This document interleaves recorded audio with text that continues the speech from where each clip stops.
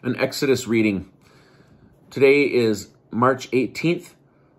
Our reading from Exodus is chapter 27. You shall make the altar of acacia wood 5 cubits long and 5 cubits wide. The altar is to be square and 3 cubits high.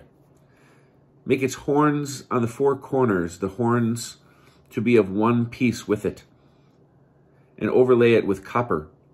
Make the pails for removing its ashes, as well as its scrapers, basins, flesh hooks, and fire pans. Make all its utensils of copper. Make for it a grating of meshwork in copper, and on the mesh make 4 copper rings at its 4 corners. Set the mesh below, under the ledge of the altar, so that it extends to the middle of the altar, and make poles for the altar, poles of acacia wood, and overlay them with copper.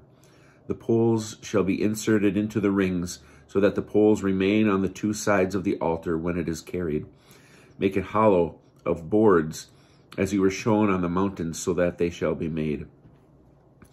You shall make the enclosure of the tabernacle. On the south side 100 cubits of hangings of fine twisted linen for the length of the enclosure on that side, with its 20 posts and their 20 sockets of copper, the hooks and bands of the posts to be of silver. Again 100 cubits of hangings for its length along the north side, with its 20 posts and their 20 sockets of copper, the hooks and bands of the post to be of silver. For the width of the enclosure on the west side, 50 cubits of hangings, with their tent posts and their 10 sockets. For the width of the enclosure on the front or the east side, 50 cubits, 15 cubits of hangings on the one flank, with their 3 posts and their 3 sockets. 15 cubits of hangings on the other flank, with their 3 posts and their 3 sockets.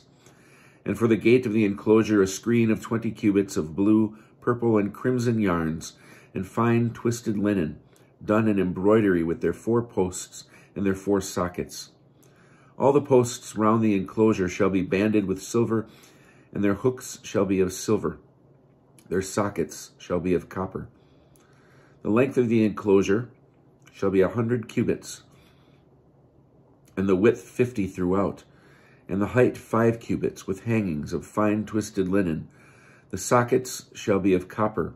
All the utensils of the tabernacle for all its service, as well as its pages, pegs, and all the pegs of the court shall be of copper.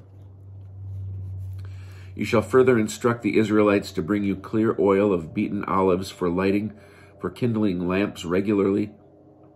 Aaron and his sons shall set them up in the tent of meeting, outside the curtain which is over the ark of the pact, to burn from evening to morning before the Lord.